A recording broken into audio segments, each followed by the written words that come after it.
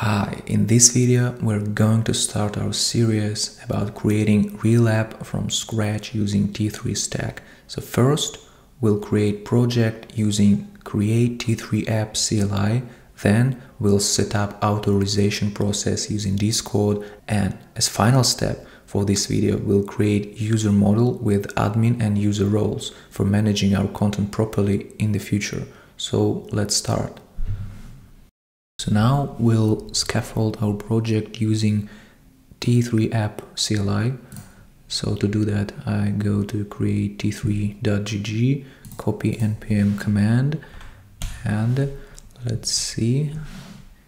Yeah, it requires the name. So let's give it a name. For example, type project, or maybe typing trainer. It should be TypeScript. Let's select each technology, and yes, we want to initialize Git repository and do npm install. So I will shorten this process for you. So now we have our project installed, and it suggests for us to do cd typing trainer. After that we want to do npx prisma db push. So for that it generates new database, and by default it uses SQLite. And after that we can do npm run dev to see actually the result. So let's check. This is how default T3-app looks like. Now let's add authorization. So we will use default Discord provider, but in future we'll add email provider and Google provider, but for now, for simplification, we'll use Discord because it's easy to set up. So what we are gonna do, actually we should just change our env variables in our project and set up redirect URL. So let's go to your Discord developer portal. You should create here your application, and you should get client ID and client secret. So after you get this, you should copy paste your client ID and your client secret. After you do this, the only thing that is left, you should add redirect link, redirect URL. So actually in create t3.gg, in the next.of section you have an example, so you can add like this, and this is for localhost 3000. If you have 3001, just do like this and you can save both of them, or you can save just one. So now let's check how it works. So let's go to your project.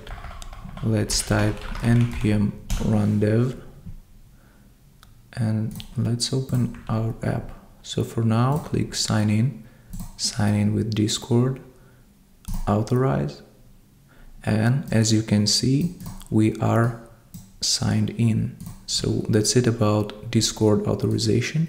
The next part will be creating roles for our users. So to create roles for our users, we need to add such a string to our model. Sorry, not account model, but user model. So we should find our user model in the schema.prisma. Here we find our user model and add such a string which is related to role. So I have to add that in future we'll change our main database to Postgres, because now we're using SQLite. So in Postgres we will use enums, but now we have just hard-coded strings because it's more simple to show you all of these using SQLite, which does not support enums. So when we added this role field to the user, we can check how actually it works. So before I will show you how to open Prisma Studio to check your database locally. So when we open Prisma Studio. Let me show you. We run Prisma Studio in your terminal, and here, okay, let me check what is the error. Yeah, so now we see that we do not have user role, so probably we need to it happens because we already have a user from our previous authorization. So what we can do, we can run Prisma db push. Let's check it now.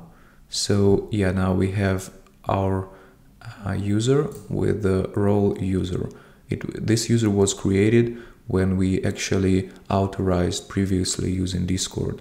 So this is Prisma Studio, and actually here you can edit your fields on fly like this. So again, in future we'll change this role from string to enum, because now it's just hard-coded string value. So actually that's it for our current implementation. So in the next video, we'll create basic structure for our application, analyze what modules and database models we should develop first, and I think we will start building our application. So see you soon.